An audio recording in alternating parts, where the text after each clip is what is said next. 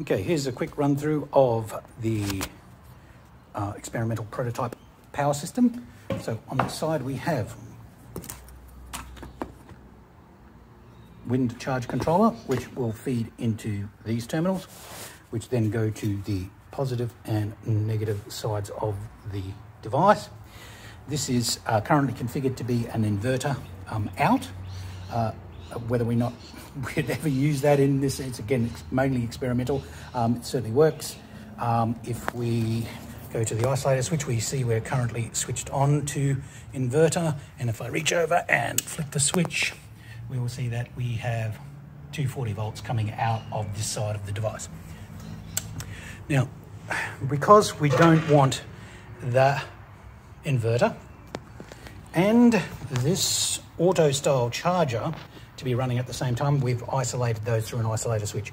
This is a fairly decent isolator switch, 50 amps or so. So we switched over to the battery charge side. If I now put cycle this, so that it's reading 12.8 and the charging is on at 2 amps, which is the max for this prototype 9 ampere AGM. So we can charge and consume on this side, and also charge from the wind side on this side. At this point, the wind controller can charge at any time. Now, I have had some issues where the charging on this at the same time as inverting was a really bad idea. So I'm not sure if I need another isolator switch on this side. That would be very painful and annoying if it was, and if that was the case, we would probably lose the inverter functionality and swap the two charge sources to the isolator switch. Again, the automation is not even started yet, but I've got all the parts, so we should be able to automatically detect voltage, low voltage, and use a battery monitor. Now, I do have a battery monitor on order, which is taking an awfully long time, and its purpose is to monitor the battery voltage and switch off the booster here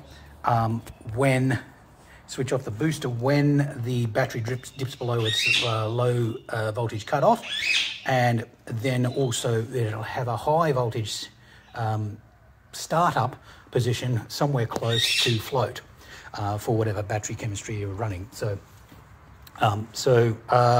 what will happen is this will charge the battery up to float, or at least absorption, high end of absorption. Then the battery monitor will detect that it's okay to use the booster. The booster will come on and drain the battery at 90 volts, 5 amps max, which I'm assuming the inverter will be configured to consume. So we'll be consuming between 450 watts and 500 watts until the battery dips below the low voltage cutoff. Then the booster will switch off, and theoretically the wind charger would probably have been charging still the whole time, but then it will start to charge up. Now, if at some point you decide there's no wind and you really you've got excess solar, then there's no reason why you can't flip over to the power charger, as long as it's daytime, and charge the battery through excess solar. Okay, so just one last thing. So if you want to see what kind of voltage, we will turn off the load of the battery charger just to be safe.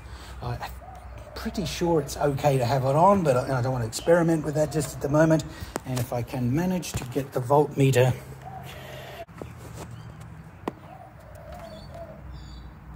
okay, Murphy's all there, because all the cables got tangled up. So we're currently reading 0 volts on the PV output. So we've got red on red and black on black. We're reading 0 volts.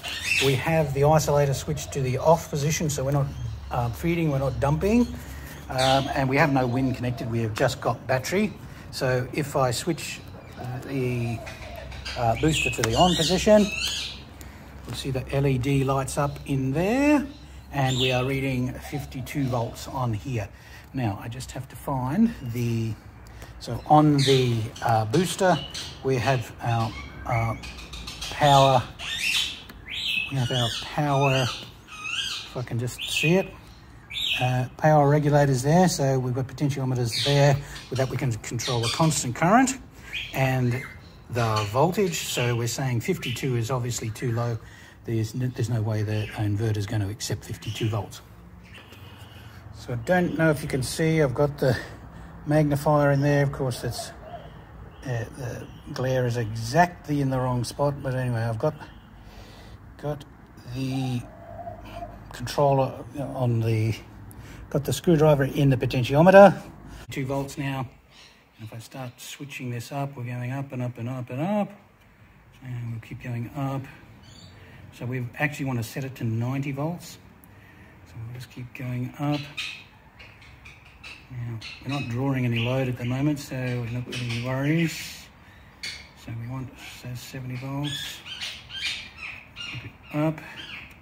So I actually don't have a load that I can put on here at the moment, but we do want ultimately to be on 90 volts. And we'll be able to change the constant current setting. Okay, so there's 90.9, let's drop it back, 91, 90, okay, so that's our setting. We're going to have it on 90 volts. Now the constant current settings here, without a load on, of course there's no point in turning them. Now, I haven't actually read which one's the constant current, but I imagine we'll find it when we put some load on there. Okay, that's pretty much how it's going to work.